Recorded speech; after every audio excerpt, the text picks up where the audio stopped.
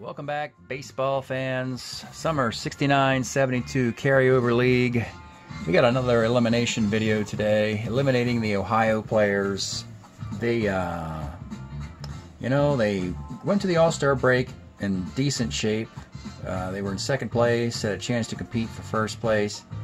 They lost 4 out of 5 to the Tigers, and then they would lose again to Oakland, and their season's over with a record of 15-21. And their lone all-star was Don Wilson. Had a fine year, 7.5, 92 innings, 5 complete games, a 3.11 ERA. Was lower than that, but last couple starts weren't that good. But he was an all-star for him. Mudcat Grant was an all-star last couple years. Didn't go this year. He only had one elected. So he had 6 saves. He was fine in limited save opportunities for the team. The rest of the pitching staff was lackluster, and that's not a misprint. Doc Ellis, just a horrible year. 0-7, 51 innings, 7.06 ERA. No LSD, no, unfortunately. But he can come back next year with revenge on his mind and tear up the league, is what we're predicting out of Doc Ellis. Now, hitting, you look at the top there and find something kind of remarkable, that Gene Clines and Johnny Jeter, the twins, had the same number of at-bats, of hits, of walks, average and on base were identical. They also were a couple runs, a couple RBI, a couple doubles, a triple, a homer, and a 10 strikeout difference in the 2 players. Remarkable comparison there.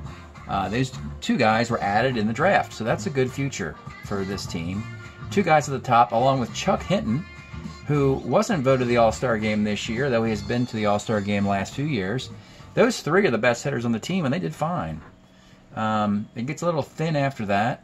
And then you see the Mendoza line guys. Ike Brown, 11 home runs, but he hit 189. It was kind of all or nothing. Thought he would draw more walks. He only had a 277 on base. That was not what I predicted for this guy. And, Bill Robinson, just 5 for 53, one of the worst performances of the season.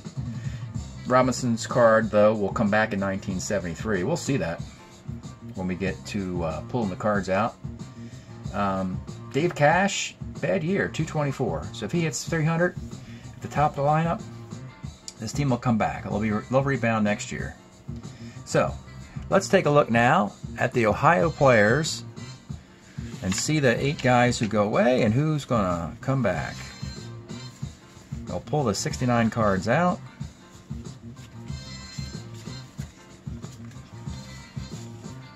And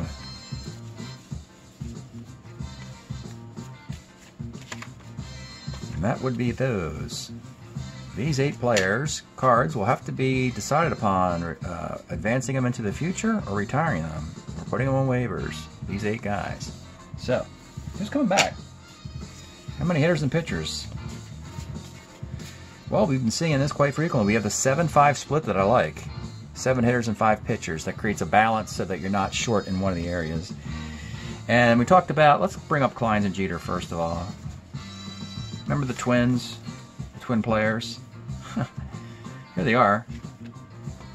I mean, they're really close to being twins too. And these were both extra player cards in 71 and 72. And you look at the performances, 320 and 334, and they both hit 326, which is, divide that in half. So that's your future. And this guy, Chuck Hinton, he's been to several All-Star games. 318 card.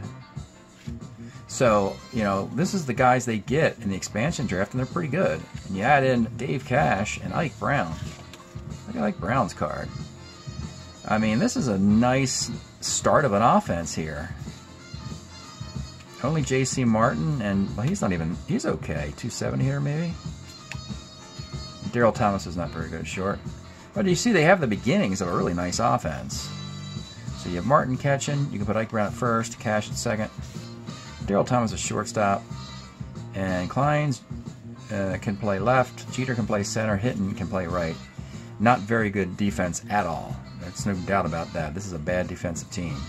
But they got some sticks. And pitching staff, they bring back their ace, Don Wilson, and they bring back Doc Ellis, who just had some bad luck. Don't get it. 0-7 doesn't make sense. He was 13-10 with 3.21 ERA and 70 for the Pirates. Just don't get it, how that could have happened. Campese, the back end, this is the good guys. Hall and Grant, lefty-righty, setup man and closer with ERAs of $1.83 and $2.55. So, that's some nice stuff right there. It turns out, fortunately, that the 8 guys we're getting rid of were not the 8 best players on the team. And so the Ohio players have a really decent chance of being a lot better next year. Let's see what they do with those other 8 players. All right, let's see what the Ohio players do with the 8 guys from '69 who are no longer.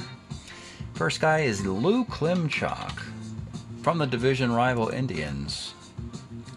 Lou played for the Kansas City A's in that decade, and then weird, well, I don't know how they put these little year markers there, but that's different. The way Baseball Reference looks here with these extra. Anyway, so 69, he had 287 and 279 plate appearances. That's the card we used. And we had a nice 753 OPS, good stats for a platoon guy. But in 1970, it doesn't happen for him, does it? He struggles. So let's retire the first guy on the list, Lou Klimchak. He'll be $1 in the retire column. Next up, Bill Robinson. This is going to be a tricky one, but it's going to work out pretty good for the Ohio players. He played from 66 to 83. Bill Robinson has big years with the Pirates in the late 70s. Got himself a World Series ring in 79. Anyway, so he was brought up at 23 and 67, 68, and 69, and then he didn't really do much in those 3 years, you can see. So he went back to the minors, I guess, for a couple years. Try to figure it out. And in 73, he blossoms with 25 homers and a 288 batting average. And that's the year they'll get him. It has to be that year. The other ones aren't very good. So fortunately, they held on to a guy in a 4-year carryover league. He'll give you 4 years of that card. So this is a win-win-win for this team. So Bill Robinson was the keeper. And I'm going to put in my notes to remind me, 73 is the big year. That changes everything. He goes from being a 171 hitter to being a 283, 25 homer, 855 OPS guy. That's kind of improvement will really help this team. Next up, Willie Smith. He was a Cub. He played with Ernie Banks at first. Played for the California Angels, too. Detroit, Cleveland, and then the Cubs is where I believe he finishes, yes, in 71. Oh, it goes to the Reds in 71. So the 69 card we used, he had a nice on-base percentage and some slugging here. Brought it up to a 771 OPS. Everything dips the next year by 30 points or more. And I'm not even sure. Let's see, we have to see if we can waive him if they made his card for the Cubs in 70. So we're going to go to Gary's roster page at superds.tripod.com/somrosters.html. We're going to look at all the roster sheets. We're looking for the 1970 reprint. This is what we're using. So it's printed in, it says 1970 there because this is a reprint. So when we go to the Cubs, we want to see if Willie Smith's card was made. And Willie Smith, don't see it. Infield or outfield. So let's see if they made it as an extra player card for the Cubs. And they did. So it's an extra player card in 1970. So he sneaks in as having a Strat-O-Matic card, which means he also means he can be put on waivers. And by having him on waivers now, he has a chance to get a job anywhere in the league. Left-handed corner, first base, outfield, DH type. If he's got a nice split, who knows? He might make it back. Next up, your 1965 America League most valuable player, Is there pronunciation here? Because I always butcher this guy's name. No. Anyway, Zoilo. We'll just leave it at that. 65. He's an MVP of the American League and a Gold Glove winner at shortstop. And he also led the American League in strikeouts at 122 strikeouts, 45 doubles, 12 triples. Plate appearances, at-bats, runs scored, doubles, triples, and strikeouts and total bases. For a 65 Twins team that lost the World Series to the Dodgers. 69 card we used. It wasn't very good. They do make a card in 71. It's not very good. It's time for Zoilo to call it a career. The 71 card, it should be printed because it's 200 at-bats. That can be examined, and guys can come out of retirement if needed. Next up is Dave Watkins. He was a backup catcher for the Phillies. And that was it. 69 was it. And so that one little blip for Dave. 174 at bats, but that was all she wrote. He's retired. And now we see that the Ohio players have a kind of a problem here. They have 3 guys who have to retire, which means they've got to make some deals in the offseason to acquire keepers and waivered guys. The next 3 guys, a couple of them look like keepers, beginning with Al Downing. Al Downing, 61 to 77. Nice career for Al. Started with the Yankees and Dodgers. Milwaukee's in there a little bit. This was his 69 Yankee card.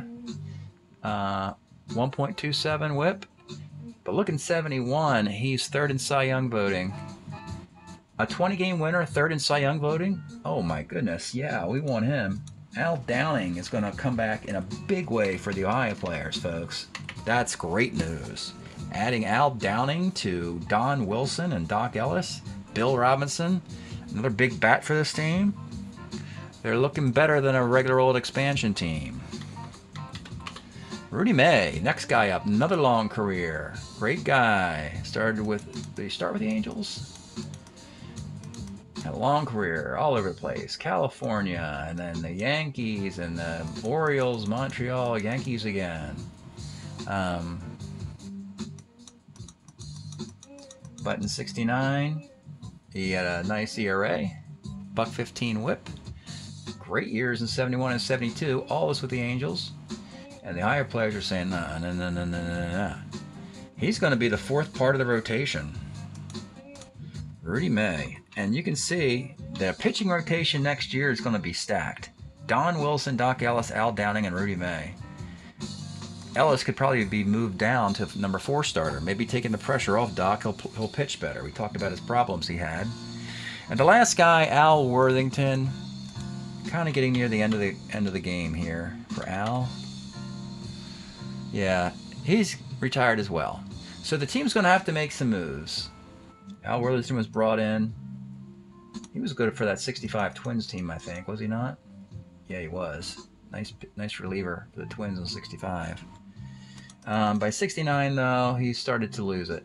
Up until then, though, look at that. In his mid-30s, he did a fine job. This card we used this past season was not his best work, and it's time for him to retire. Al Worthington retires, and so you see, it's a good news, bad news story. They need to find a keeper. Finding a waiver guy is whatever, that's not a big deal, but you need to get a keeper. The only way you get a keeper is you got to trade one of your 12 assets. So I'm not sure which guy you're going to trade, but unless another team just waives a keeper that's on the fringe. But you need to get a keeper and a waiver guy and lose 2 of these retirement guys. And that's the story of the Ohio players. Thanks for checking out the video. We'll see you next time.